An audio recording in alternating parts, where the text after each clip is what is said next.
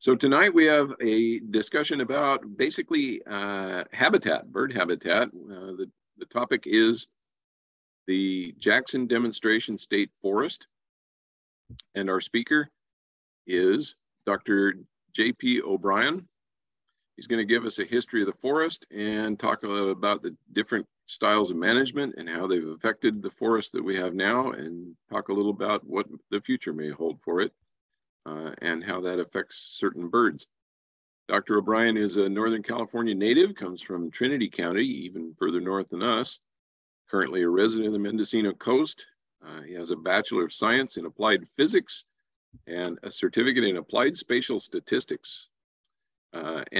His doctorate was in Climate and Atmospheric Science. He is currently a climate scientist affiliated with the National Center for Atmospheric Research in Boulder, Colorado, and the Lawrence Berkeley Laboratory in Berkeley, California, and has been studying and understanding climate change and variability in a world with a lot of change and variability going on right now. So with that, I will welcome tonight's guest and turn it over to him. Dr. O'Brien, thank you very much for speaking with us. Great. Yeah. Thank you for having me. Can you guys hear me okay? I can, yes. Great. And is my screen full screen now? I can see that. There you go. Yeah. The one other thing I wanted to mention before you get started is the format. It works best by Zoom if we try not to interrupt the speaker with questions as he's going along, but the chat function makes it very easy to write down your questions. And then if there's a break in the presentation, we can get to it. Otherwise, we will have a Q&A, question and answer session with Dr. O'Brien at the end of his presentation. So stick around for that and make free use of the chat function if you can. Thanks. Yeah, that's great. My presentation will almost certainly go a little bit long. There's a lot to talk about, but I'm more than happy to stick around and answer as many questions as I can, as long as the hosts are willing to stick around. So broadly, this is a talk about Jackson Demonstration State Forest. I know there's a lot of questions about it, and I'm going to try to be extremely comprehensive here and answer as many questions and give as much of a in-depth view of the history of this forest. And because I'm a climate scientist, and this is maybe a little bit out of the scope of the talk, I tend to think about large time and space scales. That's just the way my brain works. So I am going to start this talk at about 5 million years ago, because why not? So 5 million years ago, we have the time axis down here. Atmospheric CO2 levels were about the same as they are today. The planet was much warmer, and so what the kind of climate we're moving into now is something that essentially we have never seen before. So the last time CO2 levels were as high as they are now was at least 2 million years ago, owing to the uncertainty in some of these paleo records. But almost certainly, it's been millions of years since that time that we've had CO2 levels this high. What did North America look like then? This is a geologic reconstruction. These maps are made by the University of Northern Arizona by a paleogeographer, Robert Blakey. And this is a reconstruction of what North America looked like 5 million years ago.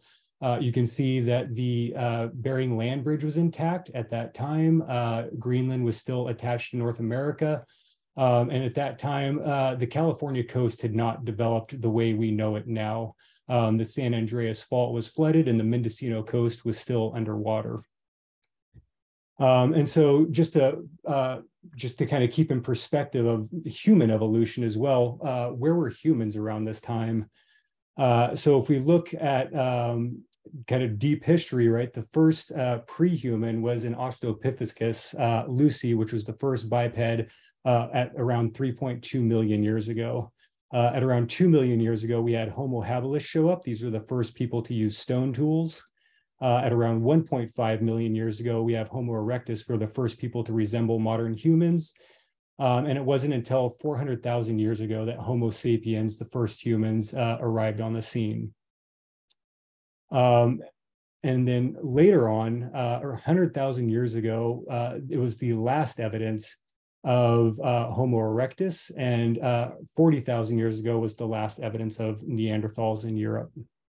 And so it was this last 20,000 years really where things get interesting for North America. The first humans reach the Americas around 25 to 20 or 12,000 years ago. And what North America looked like then, this is another reconstruction from 12 to 15,000 years ago. You can see the ice sheet is almost at its maximum. The glacial maximum was around 20,000 years ago. The furthest southernward extent of the glaciers was around southern Illinois. And possibly there was an area that was open in the Laurentid ice sheet right about here, but the land bridge is still intact at this time. It was around 10,000 years ago that the first farming occurred. And then 10,000 years ago, the ice sheet, this was at the kind of the peak of the interglacial, the ice sheet had opened up through what is now Alberta and northern British Columbia and northern Alaska. At around 5,000 years ago, the first metal tools were showing up in Europe, and this is about as old as the oldest living tree. And so the timing effect of human arrival in North America, there's a lot of, I guess, uncertainty about this, but I thought this was a really cool paper that I came across kind of while thinking about these kind of timescales and humans in North America, that they use this really cool statistical Bayesian technique. And ultimately, what they find is that the most likely time for humans in North America is around 15,000 years ago. And so around that time, either the migration pathways were through that split in the Laurentide ice sheet, or possibly before, because there is some evidence that people perhaps showed up as early as 25,000 years ago and maybe even earlier. And these were almost certainly coastal migration routes, because it would have been nearly impossible to traverse a giant ice sheet where there was no really animals living and you couldn't hunt or gather food. And so with regard to our local area, in 2006, archaeologist John Parker found what appears to be a Napa obsidian scraper, and this is obsidian from Napa that was actually found in Clear Lake, and this was dated to be 20,000 years ago. So it is possible that there were people inhabiting Lake and Mendocino County as early as 20,000 years ago. But this is only one artifact. There's quite literally only one sample that is that old. So who knows? However, by 12,000 years ago, there is ample evidence for what the archaeology literature calls Paleo-Indians, and these are generally known to be Clovis peoples. And there's really a lot of artifacts that suggest that there was a thriving culture in Lake County, and probably beyond as well, as early as 12,000 years ago. By 3,500 years ago, the archaeological evidence is, the points are really refined. There's nice stone tools. And at about this time, the climate is becoming similar to what we're experiencing today, right? So the peak of the interglacial was about 10,000 years ago. And during that time, different plant species were beginning to inhabit this area. So reconstructed population based on inhabited areas suggests that population was very, very low through the first 5,000 years, but then dramatically increased after about 5,000 years. And this is tied to acorn processing. So beyond earlier than 10,000 years ago, there were no really oaks around here. Oaks in the pollen record just showed up because they typically like warmer weather. In hotter climates, they were not present during the glacial maximum, and they just showed up around 10,000 years ago. And so it took about 5,000 years for the oaks to really get established, and for the early Native Americans to understand that they were a really valuable food source. There is a pretty dramatic drop in population indicated by the inhabited area, either due to a volcanic eruption at Clear Lake or climate change. Either way, this is tied to about when people started dispersing away from Clear Lake, and the different cultures started to take on their own flavors. And this is actually indicated by linguistic studies of native languages. So it's about 3,500 years ago that these different Pomo peoples actually developed their own identities in their own regions where they lived. And so around 1,000 years ago, you've got really nice stone tools, and the people were living in these really stable villages, and even the southeastern Pomo were practicing private land ownership with families owning one or more tracts of land, which I think is pretty cool and interesting. And then it's about this time that the first evidence of people inhabiting Jackson show up, and these are from Three Chop Village. At around 1,000 years ago, there's evidence of a pre-Pomo people. And if you read this paper, it appears that these pre-Pomo people were actually Yuki people. And then in a little bit later, around 650 years ago, Northern Pomo people moved in and started inhabiting the site. And then later, between in the 1800s, the Mituan band of Pomo people were inhabiting the site in the 1850s and up to 1856. And kind of it was this later time that kind of gave us the classic distinguished different tribes of Pomo peoples and Yuki peoples of the area. And so 1949 marks the kind of the beginning of the gold rush and this dramatic influx of white Americans to California. And at that time, the population of indigenous Californians is estimated to be about 175 to 200,000 people. And note, this is about one person per square mile. The current population density of California is 250 people per square mile. And it is estimated that there is about 20,000 indigenous peoples in Mendocino County.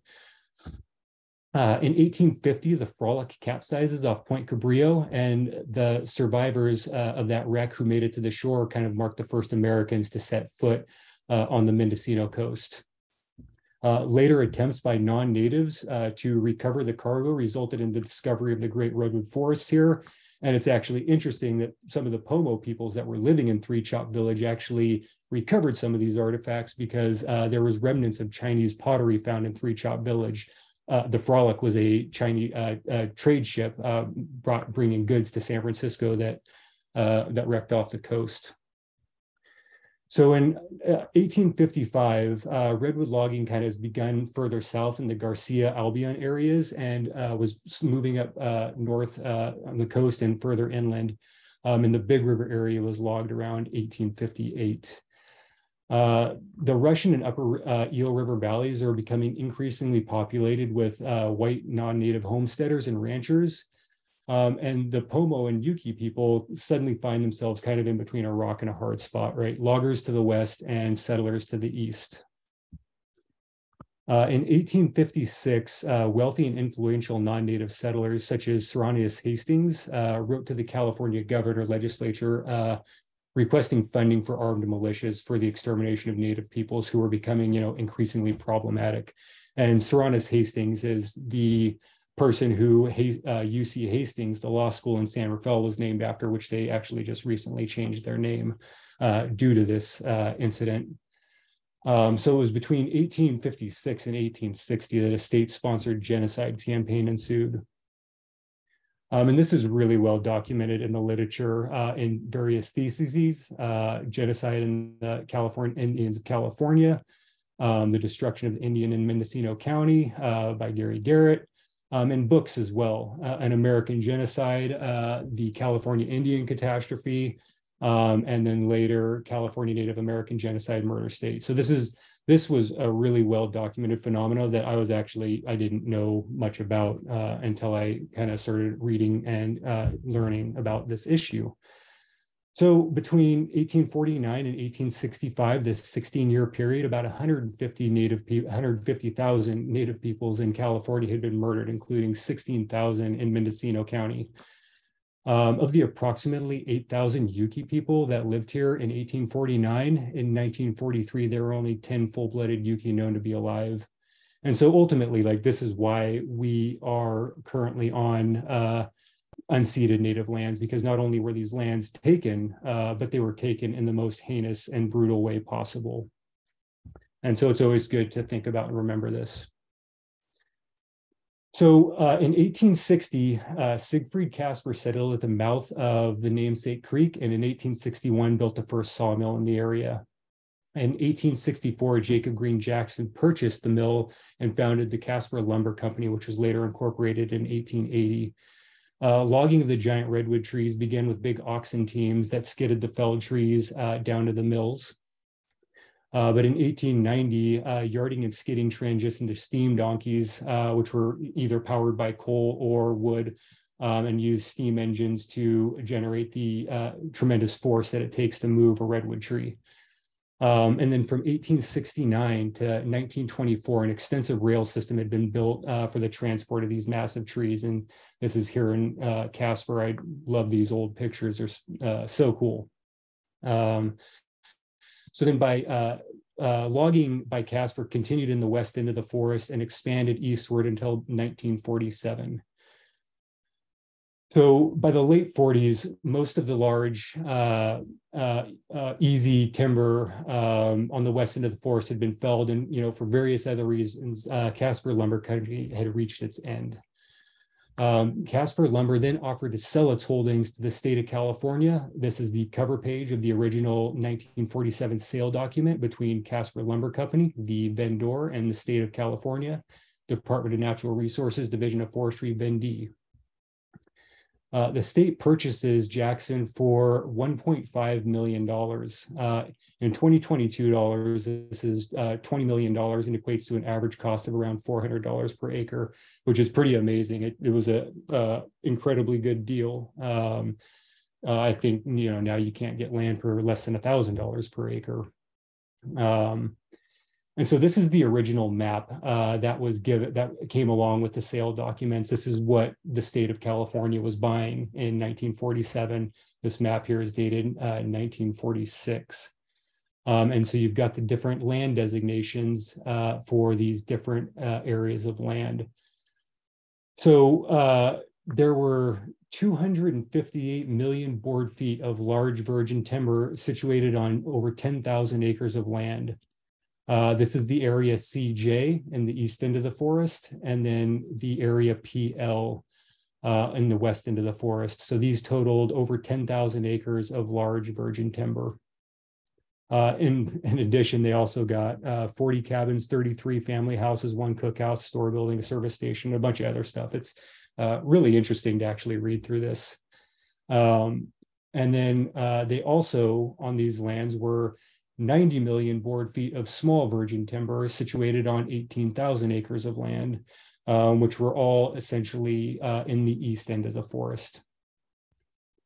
And so some observations, the large virgin timber, this is just read large old growth. There were 10,000 acres of 250 million board feet.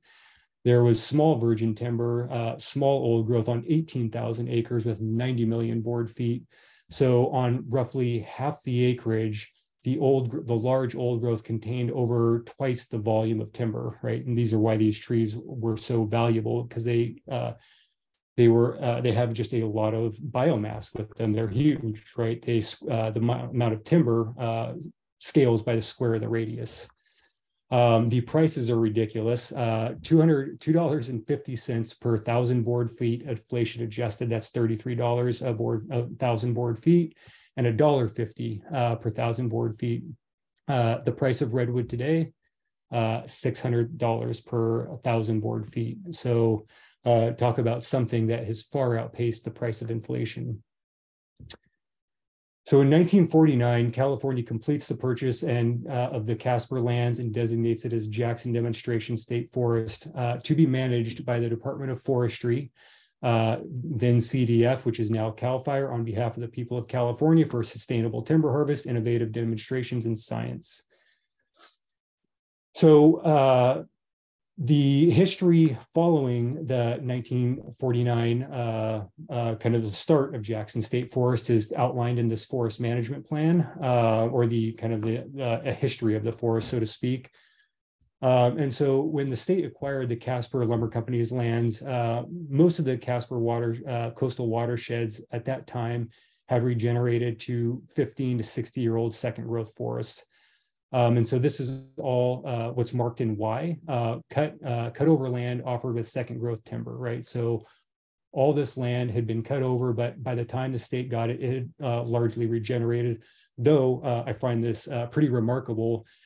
Post-logging fires had burned through many of the regenerated stands. So it's kind of amazing to think about in the early 1900s, fires kind of burning through what is now coastal Mendocino County, at a time when heavy logging had just occurred.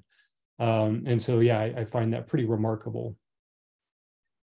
So Casper Lumber Company started this partial cutting on the east end of the forest in the 1930s. After acquiring the forest, the state continued cutting on the east end during the 1950s and 60s. The first round of harvest was an individual marked tree selection that removed 70% of the coniferous volume. So in the first 2 decades, 70% of the volume in the east end of the forest was cut down.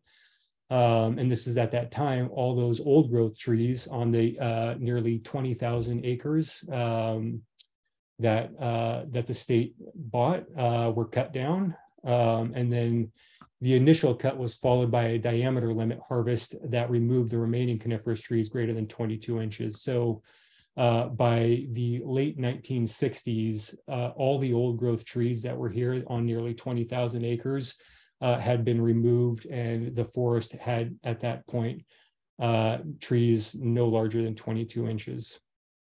And so today there's only 450 acres of old growth left in Jackson.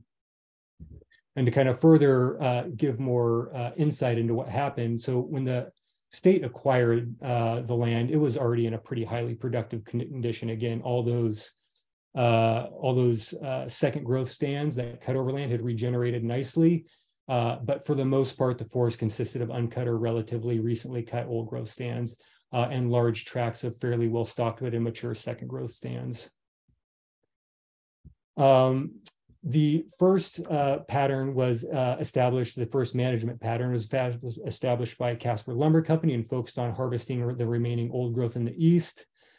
And this was at the time they removed, the 70% volume removal. And this kind of mirrored the common practice of getting the timber off the tax rolls. And this is known as the 12 3/4 approach. This actually refers to section 12 3/4 of the California state constitution, which was known as the ad valorem tax. This tax taxed private landowners for the timber that were standing on their property, but that they didn't even cut down. So what this actually ended up doing was incentivizing kind of this liquidation forestry model that private landowners, as long as they cut down more than 70% of the trees on their land or their stands were less than 40 years old, they were not taxed. So this 12 3/4 rule really bolstered this process of liquidation forestry. Again, the second harvesting approach was the 22-inch diameter limit cut.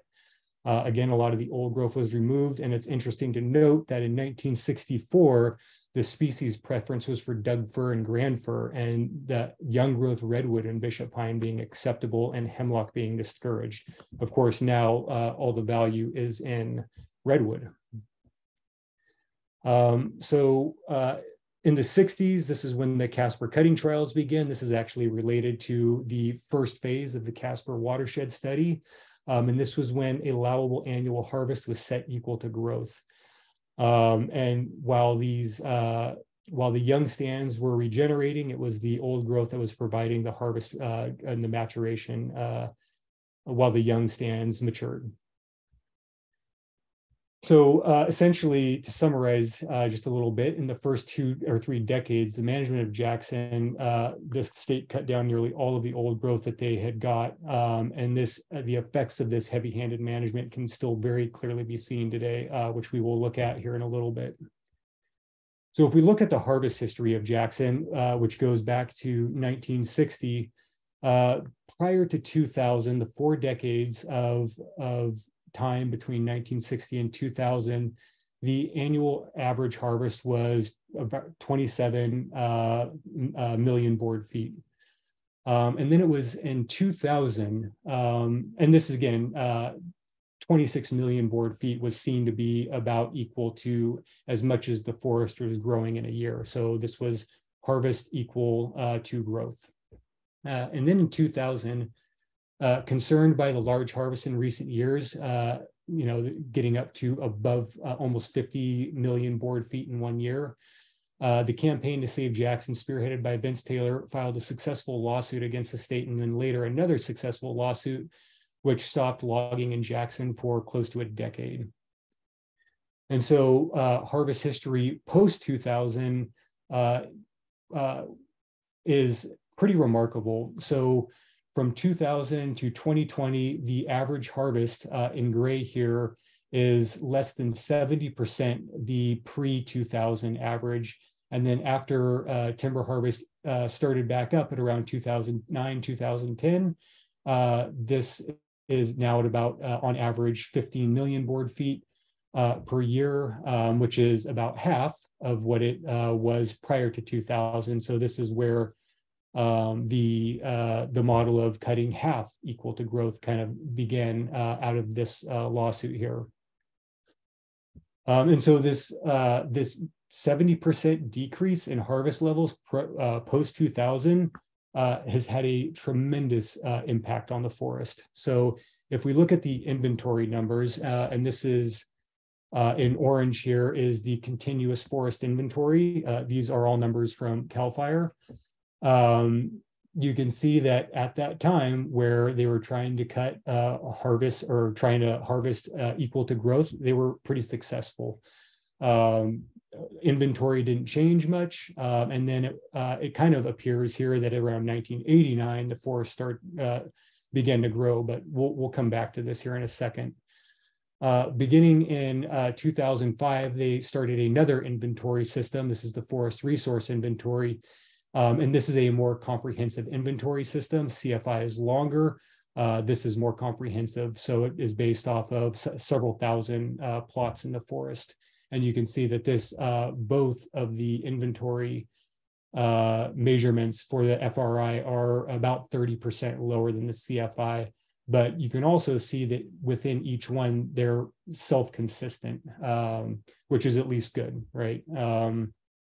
So we can gain even more insight into what's going on here with the forest by comparing the harvest and the inventory methods. And because inventory is on 5-year intervals, we'll go ahead and look at cumulative harvest on 5-year intervals. And so everything is pretty consistent, right? Or what you would expect, right?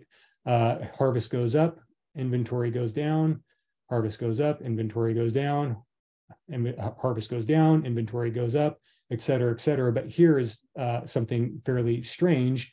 Harvest goes up and inventory also goes up. So that is, that's suspicious. There's no inventory published for 1994.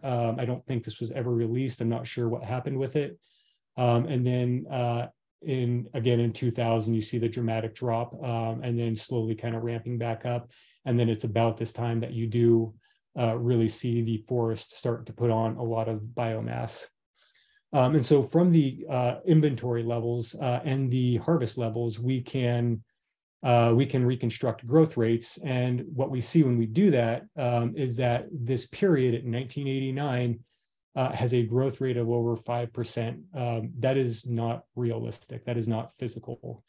And so it turns out what happened here is around this time, CDF had switched to an inventory accounting method known as IFI. It didn't stick around long.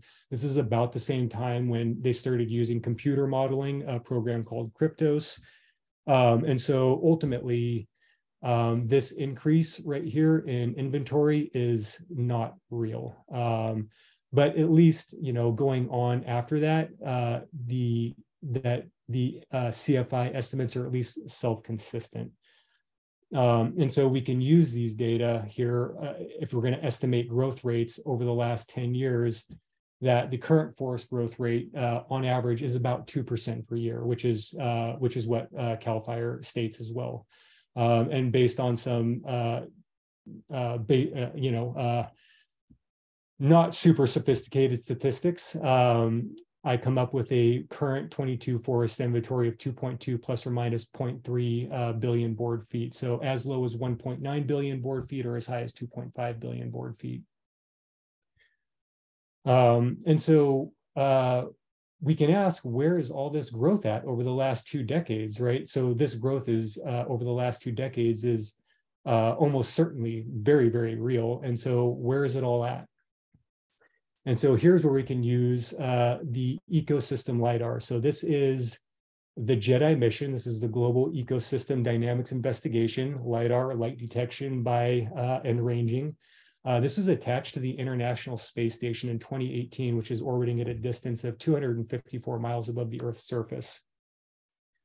This instrument shoots lasers down at the surface of the Earth, and it covers fairly broad swaths at pretty high resolution for being attached to a satellite 254 miles above the Earth. These lasers come down and they bounce off the canopy and the subcanopy and even the surface of the Earth. And these are reflected back up to the space station, and the instrument captures these reflected pulses. And what you can do is you can generate a vertical distribution based on the captured returns of essentially the vertical distribution of structure in the forest, right? And most commonly, people use this for estimating biomass. And so what does this look like over the North Coast? So to give you a sense of the data, here's this is biomass and it's a relative scale. And so darker green equals these high old growth, high biomass forests, right? Old growth redwood, the most biomass, highest biomass forests in the world. Light green, second growth conifer forests along the North Coast. Those are going to be mostly redwood forests. Medium, these yellowishes are young conifer forests, and oak and conifer forests are in orange. And at the lowest biomass end of the system, you have meadow and chaparral with like scattered oak woodlands. So to kind of orient you here, though I'm sure you're probably already fairly familiar with this area, we have Headwaters Reserve up here, furthest north. We have Humboldt Redwood State Park. We have Jackson right here in the middle, and down to the very south, we have Point Reyes. And so we can see here that overall, the North Coast is not doing great in terms of forest biomass. And this is pretty well known, right? This is reflected in the latest State of the Redwoods report by Save the Redwood Leagues, that of old growth forests, there's only 7% remaining. And these are, again, these dark green areas. What I didn't know, which I found pretty fascinating, is it's a mature second growth forest. There's actually even less of these, only 2% remaining. And the reason is in the 1980s, when old growth trees were starting to get their protections, these mature second growths, the trees that were growing immediately after the very first harvesting in 1860, these trees did not get any protections, so they continued to be cut. And at present, there's only about 2% left, with a large majority of them here on Jackson. The majority of the North Coast is over 90% of it is these intermediate second growth trees, very dense young forests. Again, reflected by the yellows and the as young conifer forests. So most of the biomass in Jackson, if we zoom in here, is located in the middle and the southwest portions of the forest. The east end of the forest is in pretty sad shape, very low biomass, and resembles the surrounding private timberlands. And we can actually kind of get a more regional perspective of forest management, looking at the different land ownerships, right? Jackson here is public land, but along the North Coast, right, these are all industrial managed timberlands. So majority landholders are Mendocino Redwood Company, Lime Redwoods, and Soper Wheeler are the primary landholders here. And so these forests are very, very highly managed. And so we can ask, if there's all this growth here, it's pretty suggestive based on the inventory measurements that this growth happened post 2000. But how do we verify that? And fortunately, the satellite area began in the late 70s. And so there is satellite imagery of Jackson from 1984 onward. And so we can get a look of what happened in the forest over these last 20 years.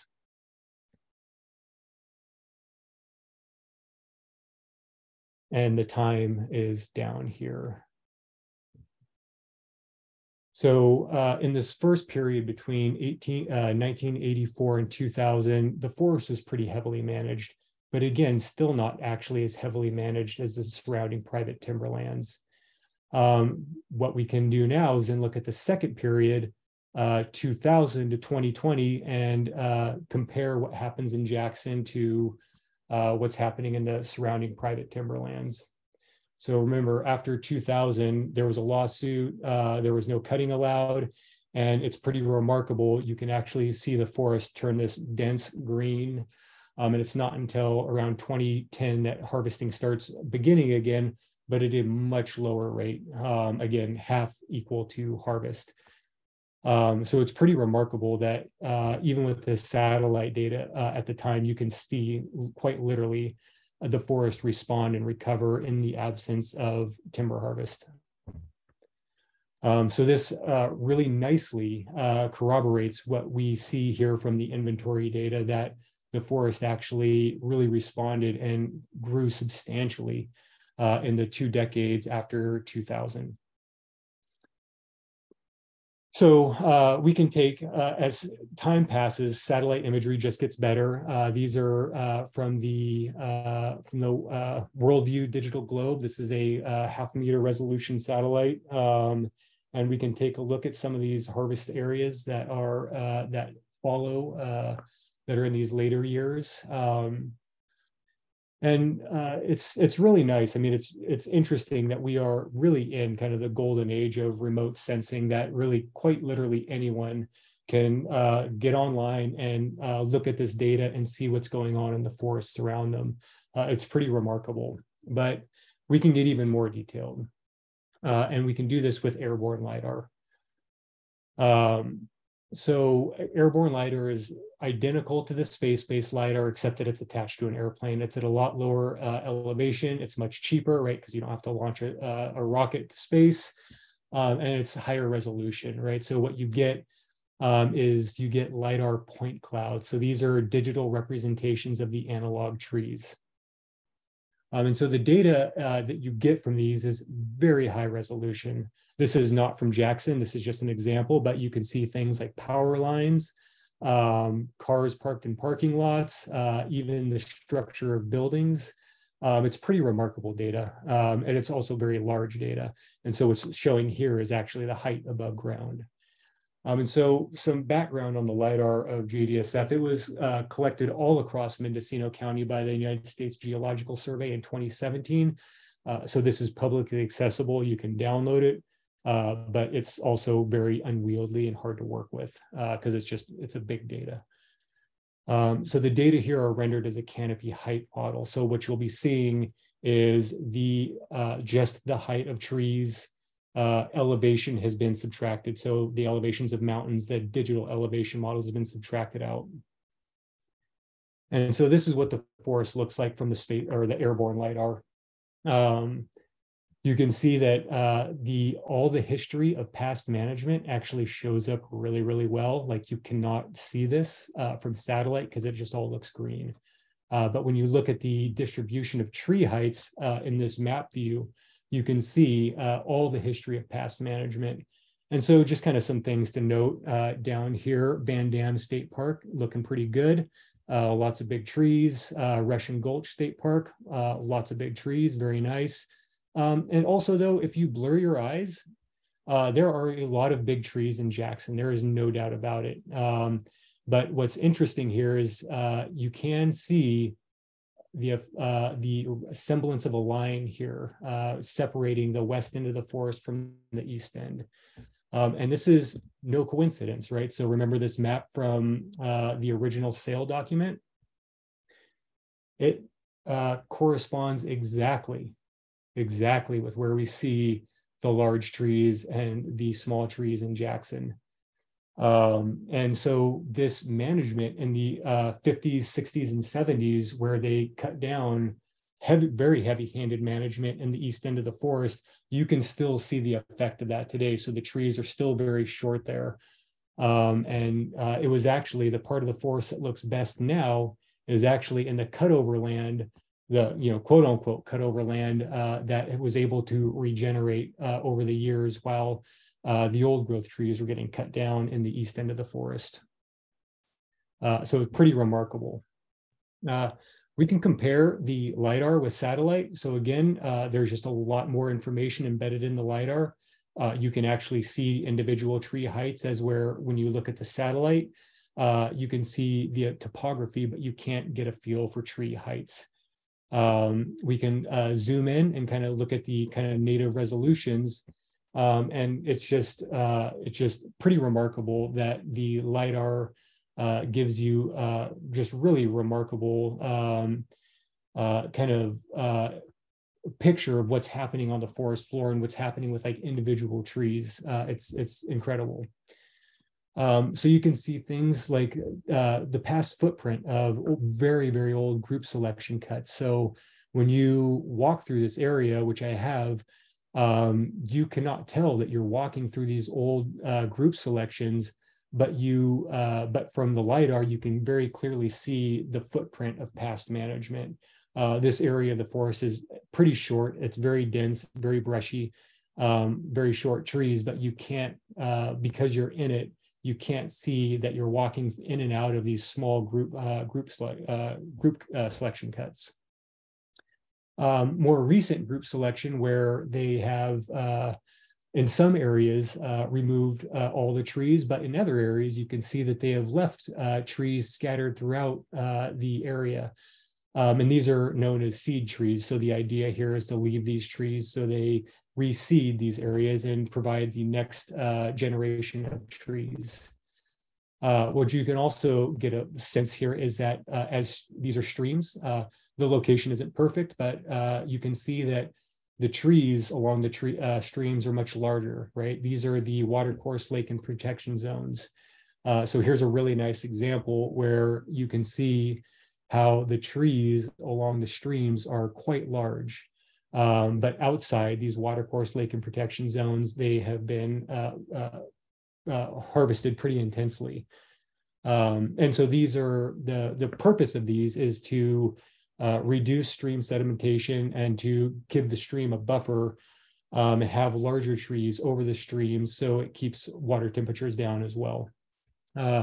You can look on private timberlands. So this is outside of Jackson on MRC land where I haven't plotted the streams or the roads, and you can see the effect of the watercourse lake and protection zones where these are still very present, very large trees along the streams, but heavily managed outside the stream corridors. And you can even see the road beds appearing as these flat corridors through the forest as they wiggle around. Pretty remarkable. You can see things like cable corridors, right? So when a logging operation happens, you build roads along the ridge tops. These roads drop down to landings. Trees are felled down throughout these areas. And then cable corridors are cut through the forest. And then trees are skidded up to the landing where they are loaded on trucks and then taken to the mill. And so it's pretty remarkable that these cable corridors show up so well. I think it's generally underappreciated how much these have an effect on the residual forest structure.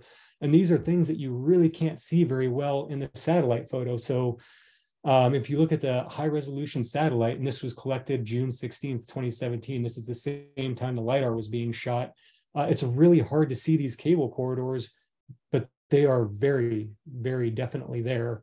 And so I think it's just generally underappreciated because you can't really see them in satellite imagery, how much they alter residual forest structure.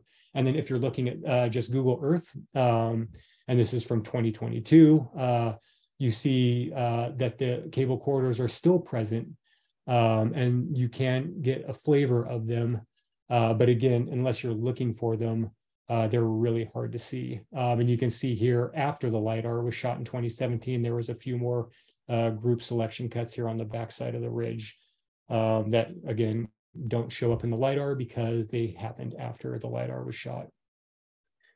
You can also see things like residual old growth trees, right? So this is Chamberlain Creek Falls. This is this is the nicest old growth grove in Jackson, and you can see here the trees are very large, upwards of 300 feet. And if for anyone who hasn't been down there, this is a wonderful grove of redwood trees and a nice little waterfall down coming into the grove. It's really, really beautiful. And so, yeah, it's definitely a bright spot and a great place to go hiking in Jackson. And so now we can get a much better sense of what the space-based LiDAR was telling us, right? So when we look at the space-based LiDAR, we can see just roughly green and then roughly yellow, but it's hard to really contextualize what that means in terms of residual or the forest structure. But if we look at this area, which contains both the green and the yellows, we can really see what's happening here. On average, there are a much greater relative abundance of large trees in Jackson than there are on the surrounding private timberlands. The surrounding timberlands are very short, and the relative proportion of large trees is very, very low compared to Jackson. And so when we look at the North Coast, now we can kind of understand what we're seeing here. Is we're seeing an area all along the North Coast of California that has been heavily managed and converted from what were once the most carbon dense forests in the world to very short stands of young growth redwood. So this is, I mean, for me, when kind of putting this story together, has been kind of, just very remarkable to understand the forests of the North Coast from this perspective that is just now coming to light, right? These data are very, very new. So I'm going to transition now and talk a little bit about climate change, because this is the defining issue of our time and something that we will all face, as well as our forests. So if it's not abundantly clear, climate change is here now. This is the annual average temperature over the last 2 decades compared to the previous 50 years before that. And as you can see, the Earth is uniformly warm, right? And yes, it's humans. You just cannot get the observed temperature trends without accounting for human forcings, right? If you just look at natural forcings only, you cannot recover what we've seen happen in the last 50 to 100 years. You just can't. And so this warming is unprecedented geologically, right? So people always say, well, it's been warm before. Yes, that's true, but it's the rate that's more meaningful. So if we compare current warming on an apples to apples basis with previous warmings, right, these post-deglaciation cycles, there's just no comparison, right? This is natural climate change versus anthropogenic, right? They distinguish each other quite starkly. So if we take a look at just what is natural climate change, natural climate warming, we see, roughly you see about 80 part per million increase in about 8,000 years. That's about 0.01 ppm per year. This is a natural rate of planetary warming. If you look at global climate, anthropogenic climate change, you see 120 parts per million in about 200 years. This rate is about 0.6 ppm per year. So anthropogenic climate change is happening 60 times the natural rate. And so to put this in perspective, an analogy here, the average car accelerates from 0 to 60 in about 6 seconds. The g-force that you experience during that acceleration, according to Newton's law, is about 0.5 g's. So when you accelerate from 0 to 60, that force that you feel of like sitting back in your chair, that's g-force, right? That's Newton's law. That force is about 0.5 g's. And if we're going to say anthropogenic climate change, then in that case, if we're calling natural climate change accelerating from 0 to 60, anthropogenic climate change would be the equivalent of experiencing around 30 g-forces. In this, excuse me, in this analogy, 30 g-forces you could get by accelerating from 0 to 4,000 miles an hour in 6 seconds. So that's over Mach 5. That would give you 30 Gs. That's what you would experience. Or you could accelerate from 0 to 60 in 1/10 of a second. That's literally a blink of an eye. The average eye blink is actually 3/10 of a second. So talk about a neck snapper, right? Climate change is happening extremely fast. I hope this analogy kind of contextualizes how fast and how extreme things are changing. So if we look at California and the historical baseline, we see, again, California has an extremely diverse climate. If we compare that to the end of century emissions, obviously things warm dramatically. And the change from the historical baseline is pretty stark, right? And this is under the RCP 8.5 forcings.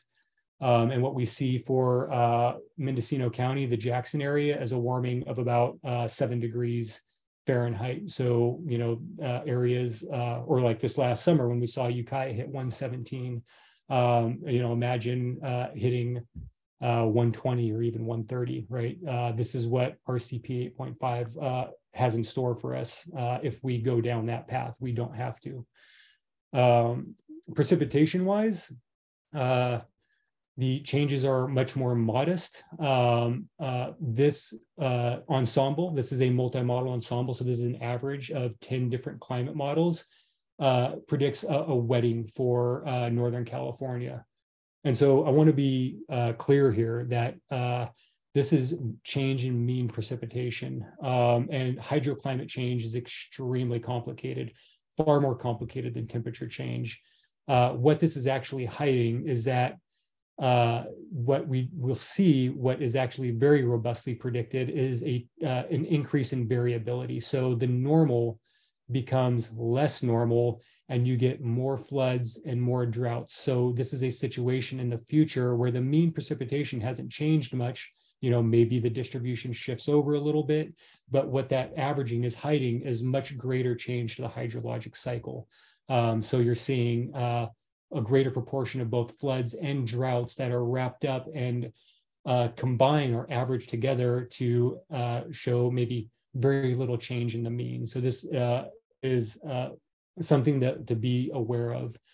What is also hidden in this is a greater increase in intraseasonal sharpness, right? So instead of rain coming over maybe say a 6-month or 5-month period, what we'll see, or what it looks like we'll be seeing, is rain coming in much shorter bursts, right? So these are relative to pre-industrial control simulations, and the lines represent latitude.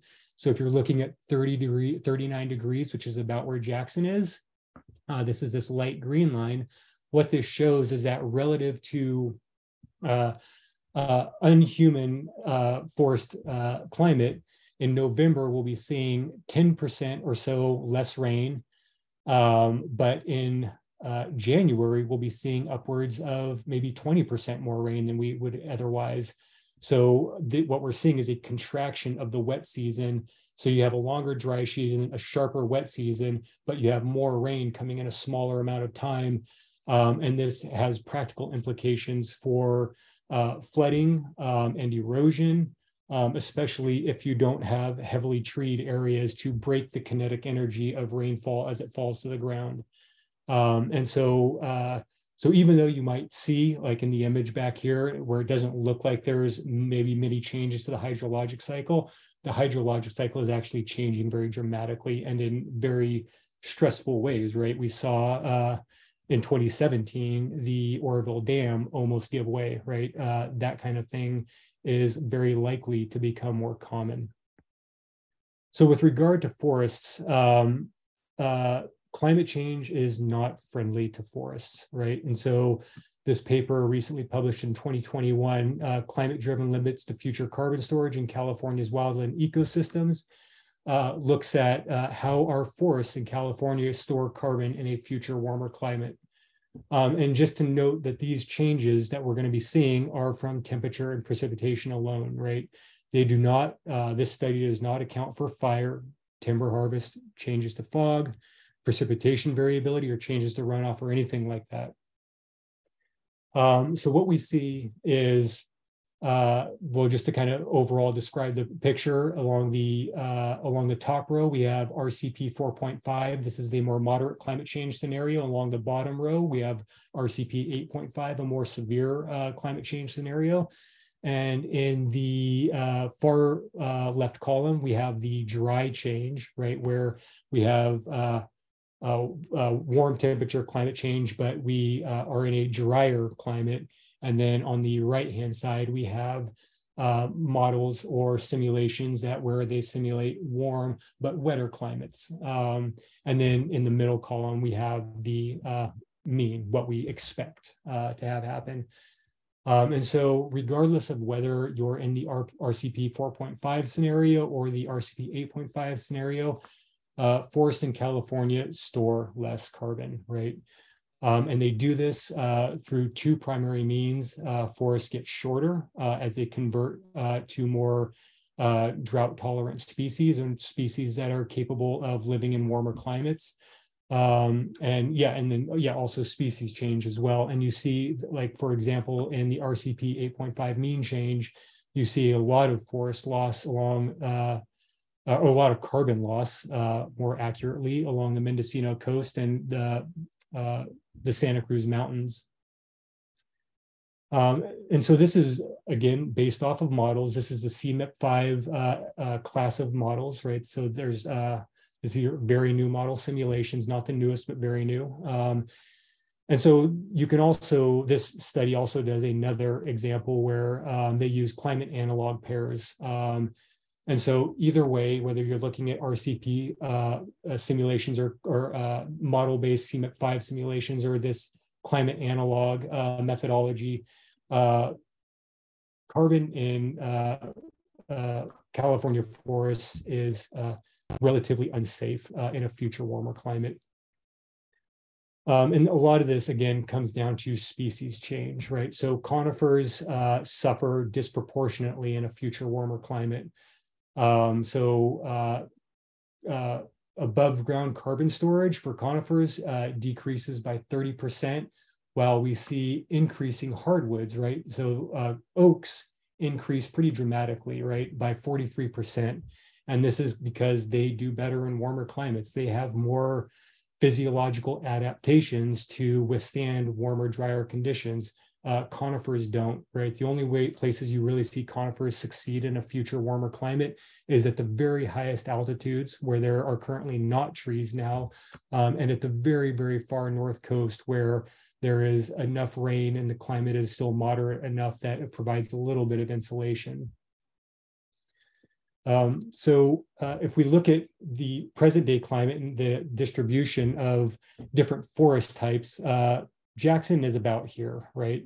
The average temperature is about 11 degrees C, and we get about 1,100 millimeters of precipitation a year. And so it puts us kind of right on the edge of this temperate forest, though this diagram does not account for the fog and the coolness of the ocean. So we're probably solidly up in here.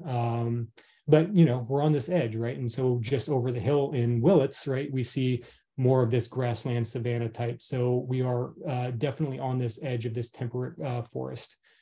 In a future climate, the biomes shift, right? So what we see is temperature increase dramatically. And then again, this is what we were showing is mean precipitation might increase a little bit, but ultimately it pushes us more into this climate where it's hotter, and that favors oaks and shrubs more. And this is the spatial representation of that change, where we can look at generally, and this is again climate analog pairs, where in present day climate, things shift north generally in a future climate. So the drier climates, the more water limited, hotter climates of the south transition northward. And kind of the change that we saw in Mendocino County is because these are very novel climates. And actually the most novel climates are down in the Southern California deserts, where because these are already on the very extreme of the temperature distribution, right? These are areas that are just now starting to hit 130 degrees during the summer. By 2100, these are areas that are hitting maybe 140, right? And so they have no analog pairs, hence they're the most novel in a future climate. And so a lot of these areas along the coast are going to be very novel climates, and will favor different species of trees. And so that kind of, I'm just going to try to check the time. I'm at an hour right now. I figured I was going to go a little bit long. I'm sorry about that. I do have a section on murrelets because this climate change and changing forests all come together for murrelets. So these are seabirds that are native to the Pacific coast of Northern America. They were first described in 1789, but its nesting locations remained undiscovered until 1974. I think that's pretty remarkable. It was in the 1950s and 60s that loggers found adults and young eggs in felled trees in British Columbia, prompting scientists to begin looking for them in forests. Marbled murrelets nest and mature in old growth forests as far as 60 miles inland. They need branches at least 4 inches in diameter to lay their 1 egg per year in. And so you can see this is a nice big branch, well developed. It's actually got its own ecosystem of mosses, and the egg is laid right in this little depression here in the branch, obviously very high off the ground. The complex crowns of mature and old trees provide protection for corvids, which are their primary predators. Their life cycle and survival depends critically on 2 things. Prey abundant in the oceans for feeding. They feed mostly off krill, herring, and anchovies and other species of that nature. And mature old forests for breeding. So if you look at ocean conditions, this is the annual anomaly for 1900 versus what it is now. Oceans have warmed dramatically, right? You can actually see the footprint of the 3-year La Nina that we are currently experiencing. And then also we have lots of mature forest loss over the last 100 years. So between warming oceans and loss of habitat, marbled murrelets, much like Native Americans in the 1850s, are kind of in between a rock and a hard spot.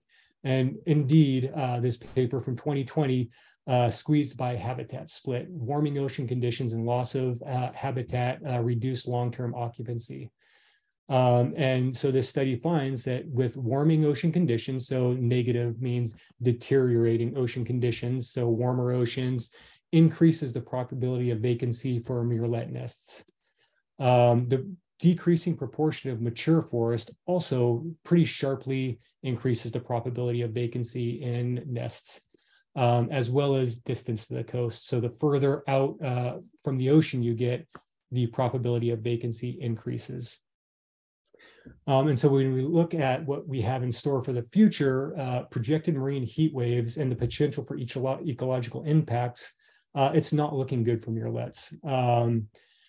If we compare the maximum intensity of historical marine heat waves to what we expect by mid-century 2060, marine heat waves are increased by 2 to 4 degrees over their historical intensity.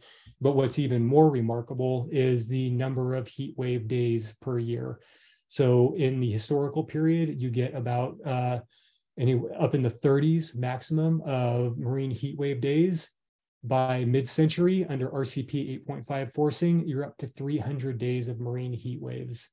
And so this is kind of indicated here that the duration of marine heat waves increases pretty dramatically, but the frequency decreases. What this is telling us is that you have essentially, by the end of 2100, you have a state of constant marine heat wave, right? The oceans are just perennially warm. And so even the heat waves that we've seen at present, the 2019 to 21 heat wave, which is kind of colloquially known as blob number 2, and the evolution of the 2014-2015 heat wave, blob number 1, these heat waves are very clearly linked to rising levels of greenhouse gases. And so if we look at what we expect for the future from the newest generation of climate models, we see a pretty dramatic increase in the multiplication factor for marine heat waves. If we look at the past, we see that there's this sharp jump, and actually it's fairly concerning that the observed past is actually sitting on the edge of the range of modeled variability, which begs the question, are we actually underestimating ocean warming? And so ultimately, right, this bodes not well for marine ecosystems. I mean, ultimately, right, if you have 300 days of, anomalies of 4 and 5 degrees, I mean, that kind of is going to spell the collapse of marine ecosystems. We're already seeing kelp forest collapse and species change, abalone urchins, starfish, etc. So coupled with future forest loss, right, shorter forests, more oaks, right, which aren't suitable to nesting, and marine heat waves, the future is not looking good. But that said, JDFS offers a glimmer of hope, right? This is an area that has a lot of big trees that are very suitable for nesting murrelets. The proportion of mature forest is very high, relatively speaking. So this decreases the probability of vacancy for nests, and it is close to the coast, which also would bode well. And so, yeah, Jackson offers potentially a refuge for murrelets in the future when there is not many places along the North Coast that are refuges for them. So to conclude, just a few take-home points here. JDSF is a remarkable forest. Like, it truly is. There's no ifs, ands, and buts about it. There quite literally is no place along the entire North Coast like it. However, at the same time, JDSF is currently managed for maximum sustained timber production. So we need to ask ourselves, does that management objective reflect the climate, environmental, and biodiversity, social, and cultural imperatives of our time?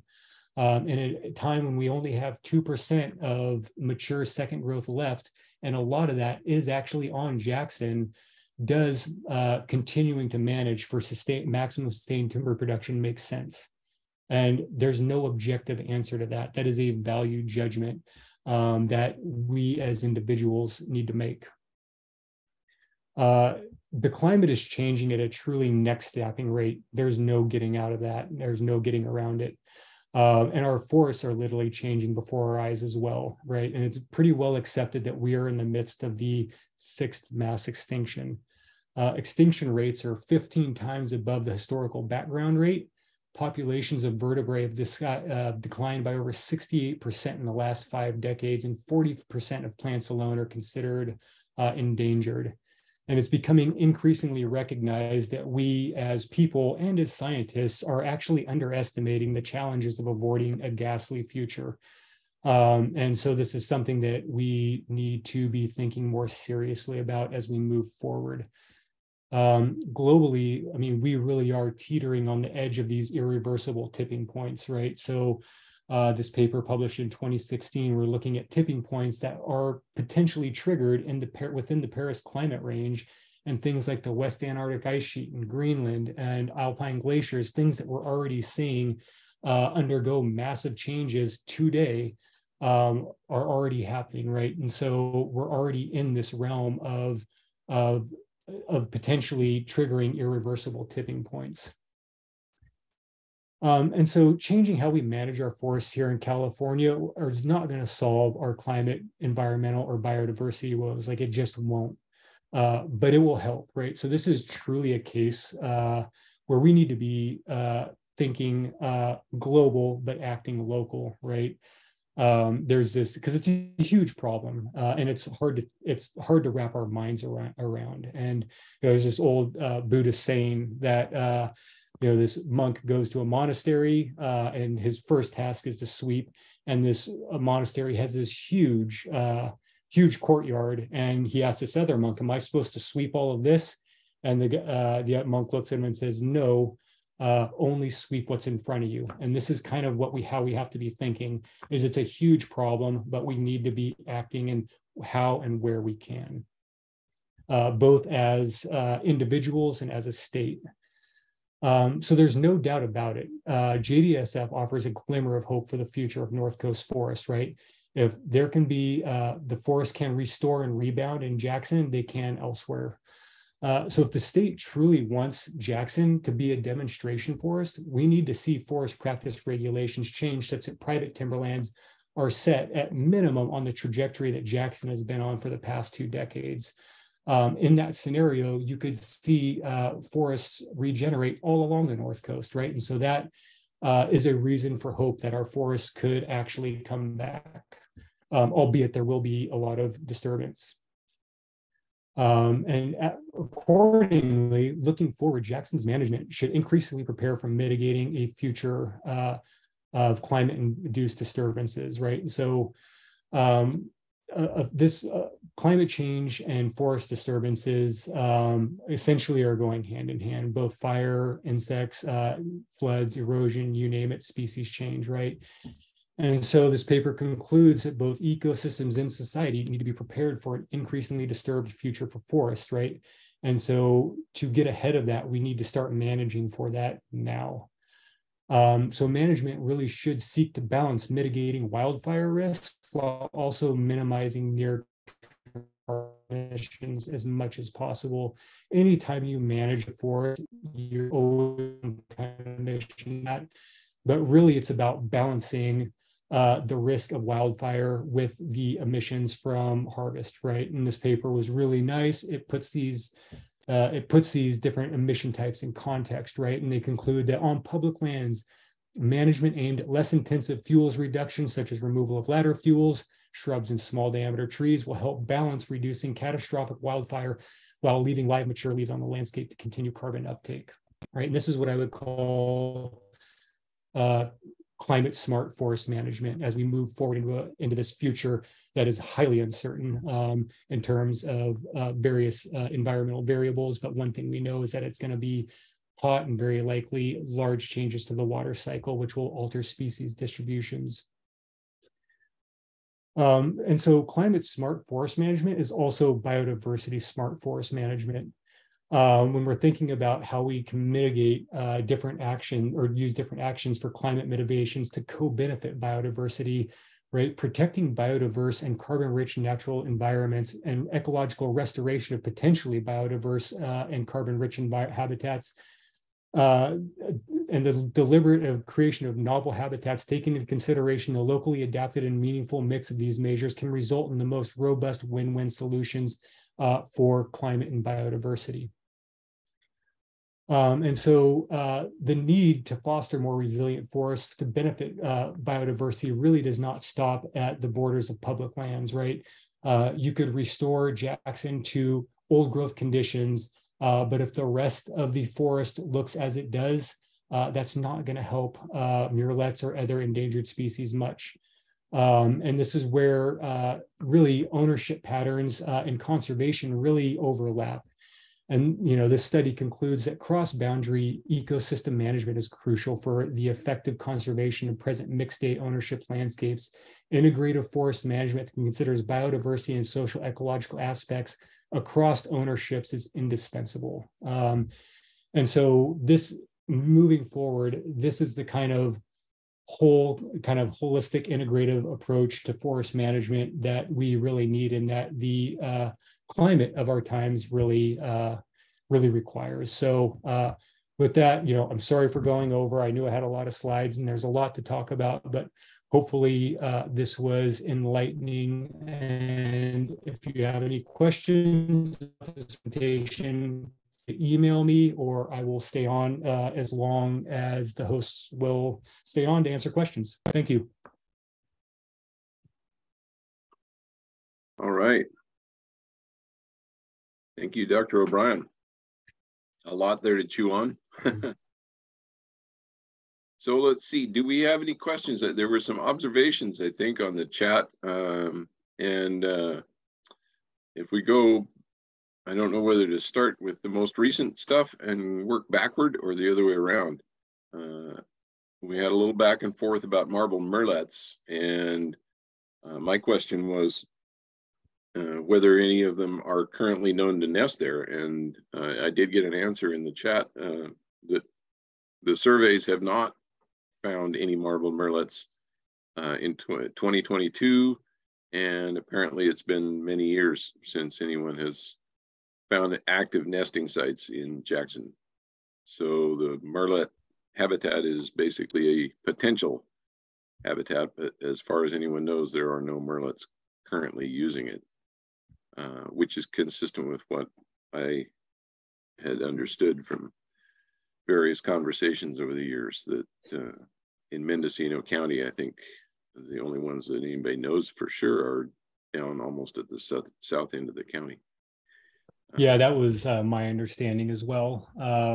But it does offer hope for future habitat. And apparently in kind of researching this, marbled murrelets like to nest where they hear other marbled murrelets. So it offers a potential for calling some in, right? If they can utilize some of these nesting spots, maybe they can make a rebound in Jackson. There's certainly a lot of potential. Yeah, I guess my question after that would be, where are they going to come from? There's a lot of marbled murrelets, but they're all in Alaska, and the California population is so small now. I'm not sure how you'd get any to fly over the forest if they're all going to Alaska to breed. I don't know. Yeah, that's a good question. I don't know either. I'm sure there's biologists that have answers to that, though. It certainly could be an area for future research for Jackson, how to actually get murrelets back into the forest. Yeah. Reestablishing murrelets is that's a recurring theme, right? There's some discussion about reestablishing otters and things like that. So it's a question that's beginning to get a lot of attention, is how do you do that? Even if you can reestablish habitat, the next problem is, how do you get the top level users of that habitat to reestablish? Not simple stuff. Let's see, there was a question way back early on, and this was, I thought, a good question.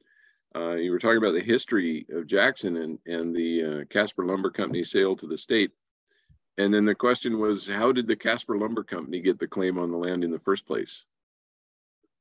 I don't think anyone knows, honestly. I mean, this was, maybe someone knows. I don't. I mean, this is, 1860. This is a time of homesteaders, right? And people just kind of laying claim to land. They're based on the reading that I've done and my understanding, there was prior to 1849, there was only about 12 to 15,000 non-native people in California, right? It was very sparsely populated. And so the people that were coming over, I mean, yeah, there just wasn't governance. And so, yeah, I don't know the answer to that question. And I'm not sure anyone does, to be honest. Yeah. The question was, did they just occupy it and start logging it? And it's entirely possible. I mean, It is entirely possible for sure.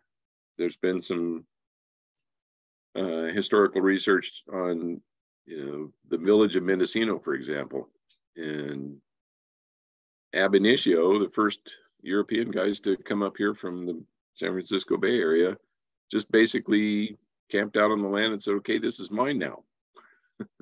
Right. Yeah. So that was where the first claims came from. Someone else observed, you were talking about the remarkable note about fire having had a big effect on the landscape in what became Jackson State Forest in the early years after the first round of cutting. And somebody observed that at least in a lot of the coast areas, there was deliberate burning of former forest land in an attempt to create grassland, open land to graze livestock. And I don't know if that was done deliberately in Jackson or if it just was natural wildfire.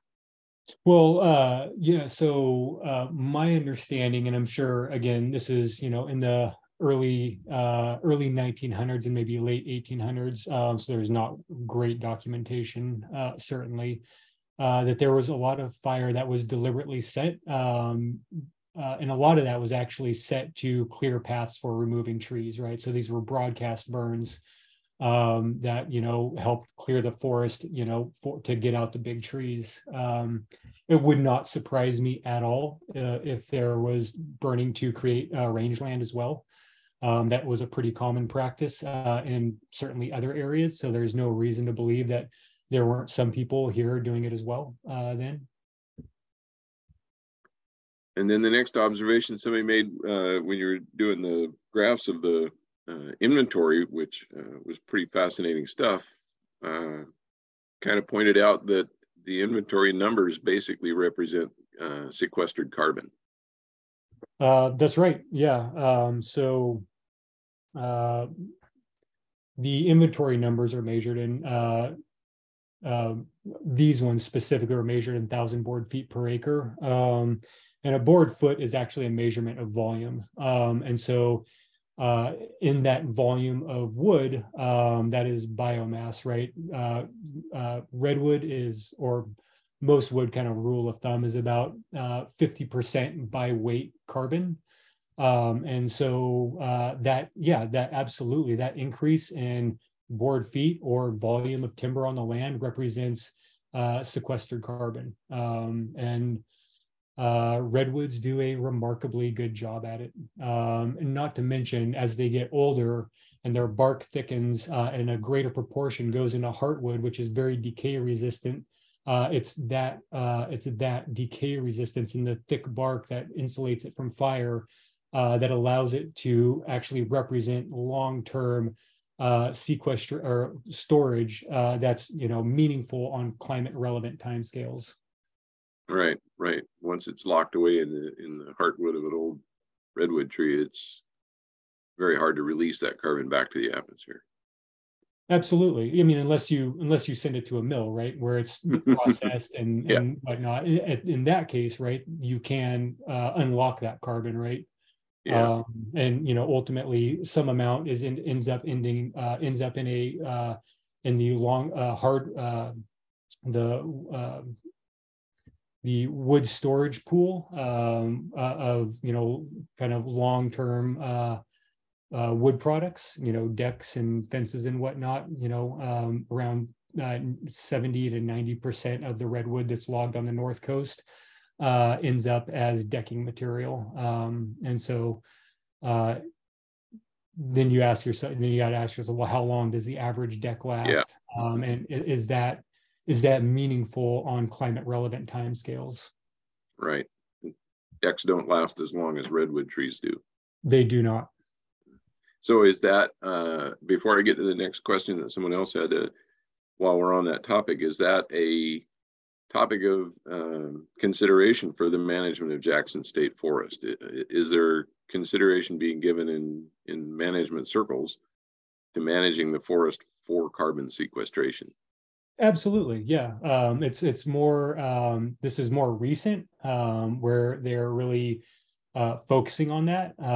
But definitely, as far as I know, this is something that's becoming more increasingly prioritized, or is being discussed as being more increasingly prioritized, right? So maybe, in the future, management moves away from an objective of maximum sustained timber production to something like, maximum sustained carbon sequestration or storage or something like that. Who knows? But these are things that are being discussed and being considered.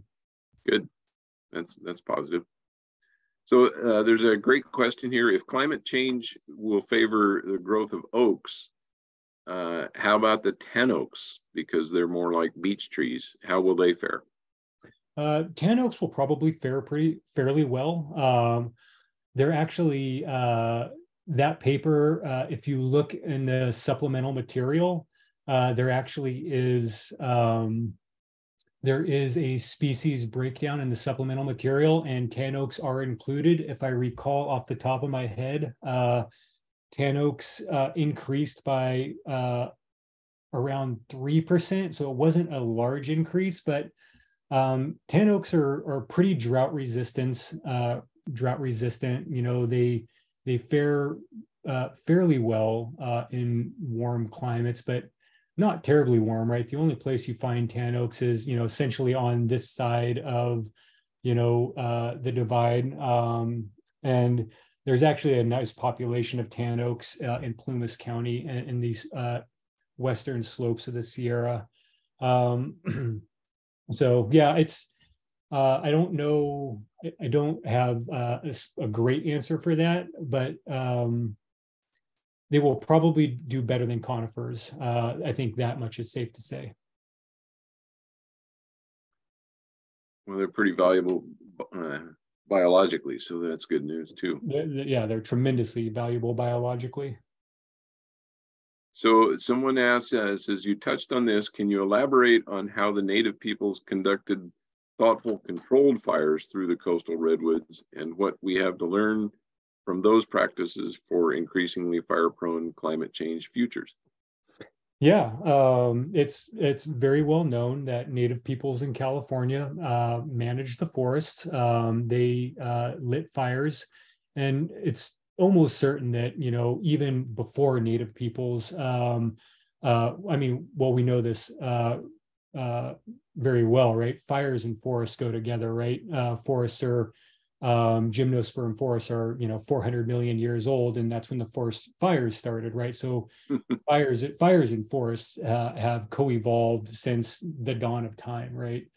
And humans, indigenous peoples, as they lived with these forests, recognized that, and in places they lit these fires regularly to increase either food production out of various plant species, or to clear out the underbrush to make hunting easier.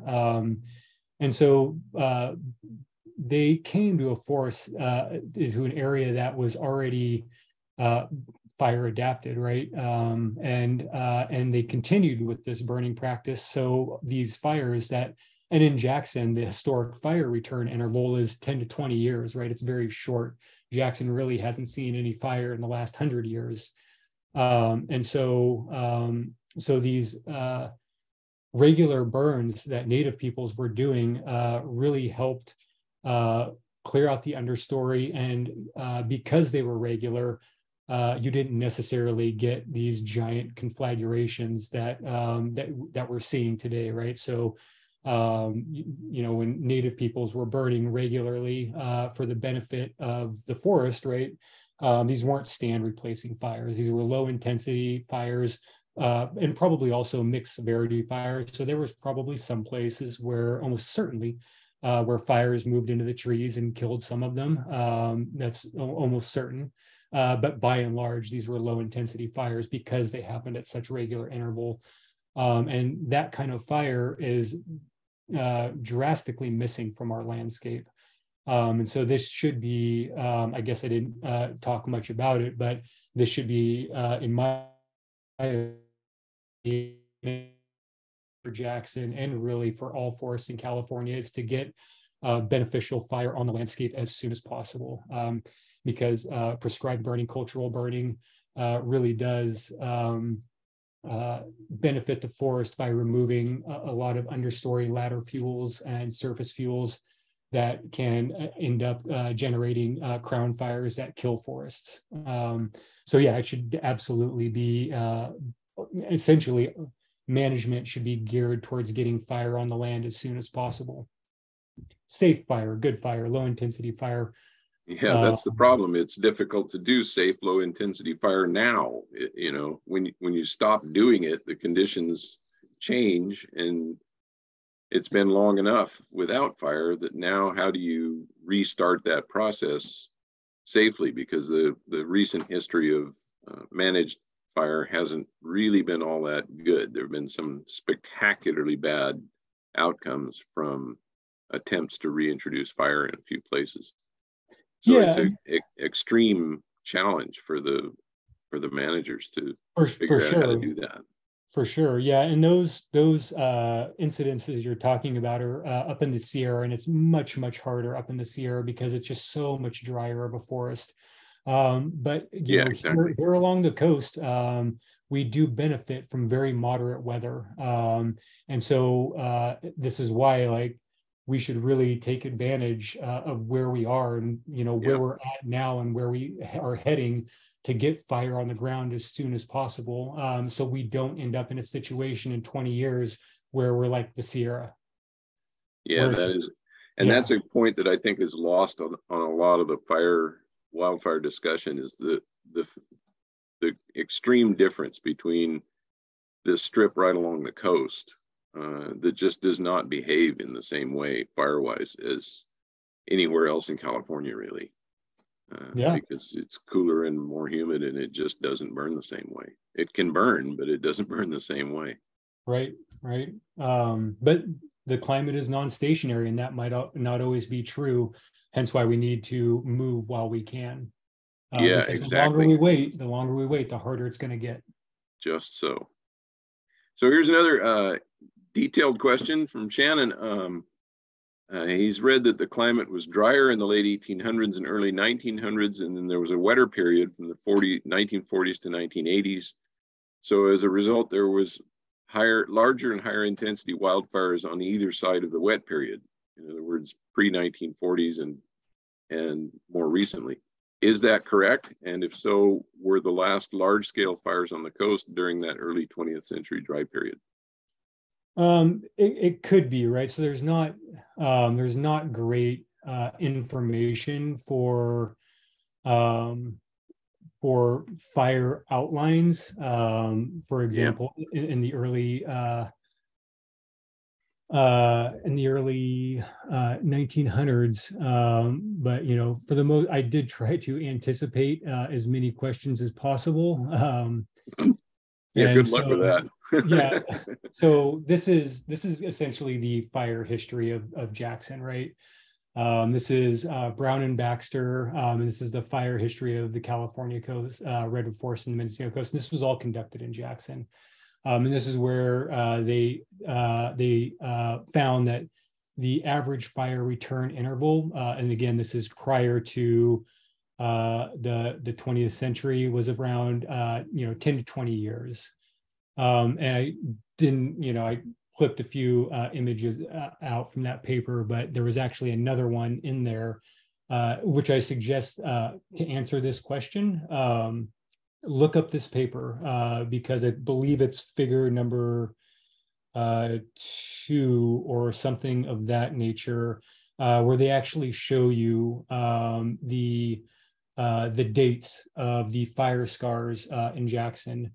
And so you probably, I don't remember off the top of my head exactly this period that you're talking about. But there probably is some information in there in this paper that will help answer that question. Cool. Perfect. Perfect answer to send somebody off to do the research and give them the paper to look up. Yeah, great. So let's see, the final question I see on here, let's see. First of all, I'll answer one that I can answer myself. Someone asked, will this talk be posted on the website? There's a lot of information in it, and it would be nice to review it again. That is definitely true. And the answer is yes.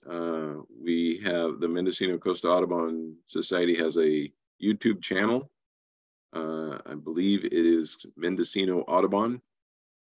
So if you go to YouTube and look us up, you will find our channel, and we will have the video from this presentation. I'm not sure how long it will take us to get it up there. It usually takes a few days before we can get the files and get them clipped and put up there. But we will have this talk on our YouTube channel. So that might help a little bit. And then finally, I have a question here. The focus of this talk was California and JDSF, but what are your comments on coastal redwoods in Oregon and Washington, given all the research you've done on this topic? So to my knowledge, there's only coastal redwoods, Sequoia sempervenus in Southern Oregon, Southern coastal Oregon. I don't believe that there's any in Washington. I may be wrong on that. Washington is kind of more famous for the Western red cedar, which get very big and very old too. Not quite as big and not quite as old as coast redwoods.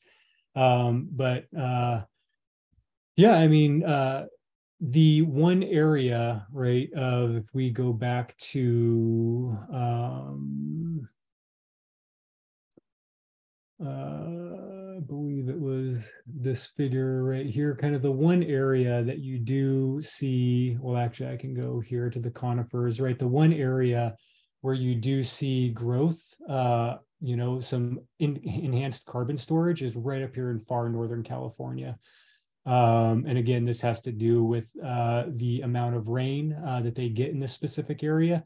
And so likely for the coast redwoods that are in Southern Oregon, which would be up in this area, you would probably see, expect to see an increase in carbon storage in those redwoods as well, as they can, you know, again, they're still in what would be considered a climatologically favorable envelope, just specifically in this area. Again, due to the amount of rain. If you look at rainfall maps, right, this area gets a tremendous amount of rain. And so, yeah, the redwoods in Southern Oregon will probably fare pretty well, I would presume.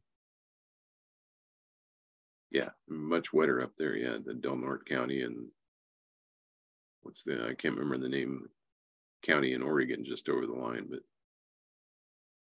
they're even in the climate change models, I think they stay pretty wet. In fact, in some models, they probably get more rain because the higher energy in the ocean and the atmosphere.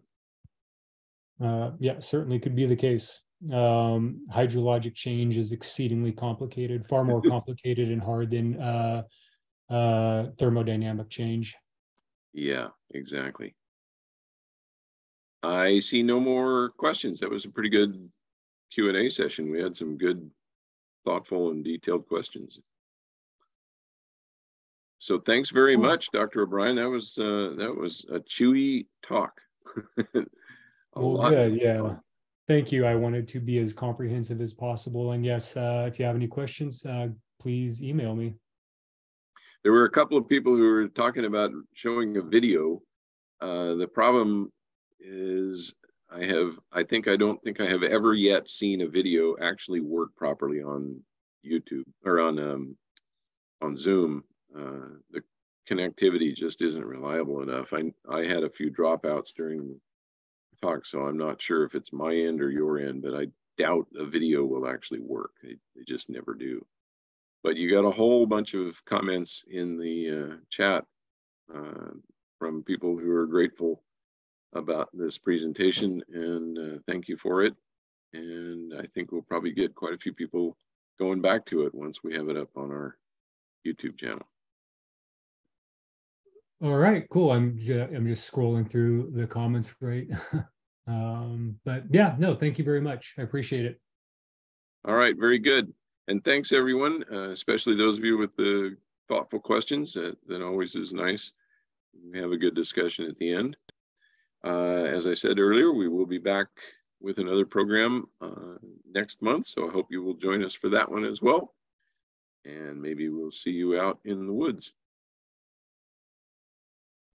Thanks again, Dr. O'Brien. I think Thank with you. that, we will wrap things up for tonight.